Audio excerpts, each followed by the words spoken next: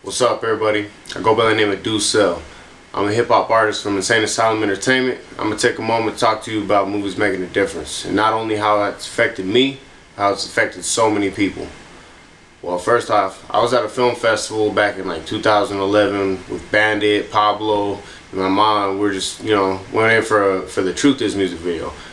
And, when all the videos started, my video quality wasn't near as good as all the other ones, and I was like, man, these are some good-ass videos, But, so, needless to say, I didn't end up winning that film festival, so I was like, okay, cool, so we go out to the parking lot. I'm out there smoking a cigarette with Bandit, getting ready to go back to Tucson, and then start walking off, and all of a sudden, this lady comes up to me, and she's like, excuse me, stop, and then I stop and I see what she wants, and basically she was just telling me she enjoyed my music, and it felt really good because she was like a middle-aged white lady, and I'm, a thugging, recovering drug addict, Mexican, gangster looking guy, and so it felt really good to see that my music is appreciated by not only people like me, but people from all types of genres, styles, ages, and it felt really good.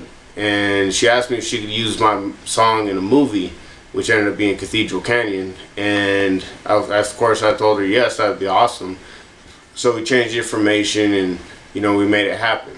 And throughout Cathedral Canyon I met so many great, not only actors but producers, filmographers.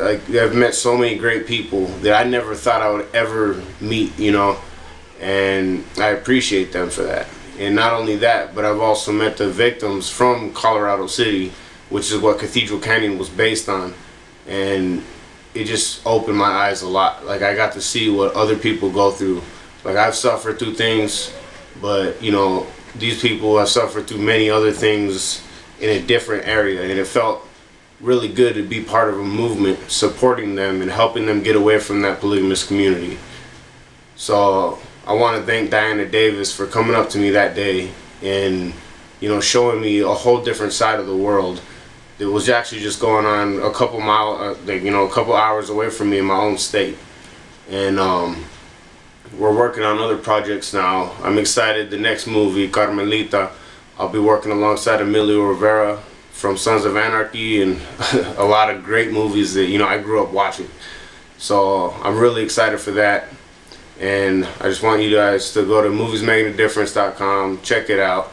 If you're not following them on Facebook already, there's a link below, and just make sure you go check them out. It's a great movement, and if you want to make your community better, if you want to make your neighborhood better, start with your community, start with your neighborhood.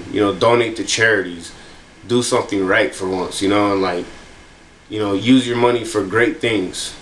And helping somebody else is the best feeling you could ever get. So that's all I need to say. And thank you, Movies Making a Difference. Thank you, Diana Davis. And let's do this. Alright?